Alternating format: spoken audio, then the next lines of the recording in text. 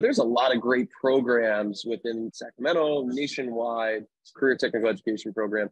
But oftentimes it's kind of isolated. It's like this great class. I go back and it's my normal English, my normal math, my normal science. And so as us being a single site high school, all fully immersed in construction, it's how do we make every bit of the learning experience relevant and engaging to the construction industry? And that starts with the teacher. So we pay for teacher externships at the end of the year so they get to go be with an employer that's within the vein of what they're teaching, just to make sure that what they're teaching is relevant and engaging. I'll give an example. We went out to Caltrans. They have a material testing facility in Sacramento. Mm-hmm. I went out there and I was like, I'm a history guy. I was like, oh my God, there are so many applications for science in this. It gets you so exciting. And so get the teacher to make those connections, the content area experts, so that they're fired up about things. And then every class, like I said, has that construction tie-in.